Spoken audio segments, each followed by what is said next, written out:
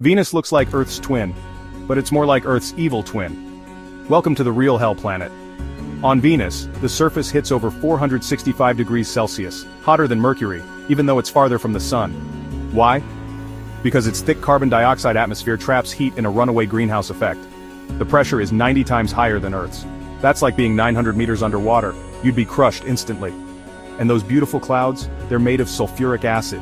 Venus literally rains acid. But it evaporates before reaching the ground. It spins so slowly, one day on Venus lasts 243 Earth days.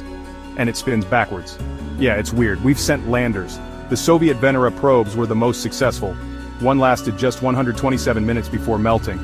But here's the crazy part. About 50 kilometers up, the atmosphere is way more Earth-like. The pressure and temperature are survivable. It's the only part of Venus we might explore safely. NASA's working on floating probes and maybe even cloud cities. No crushing, no melting, just science. So yeah, Venus is hell down low, but up in the clouds, it could be our next big leap.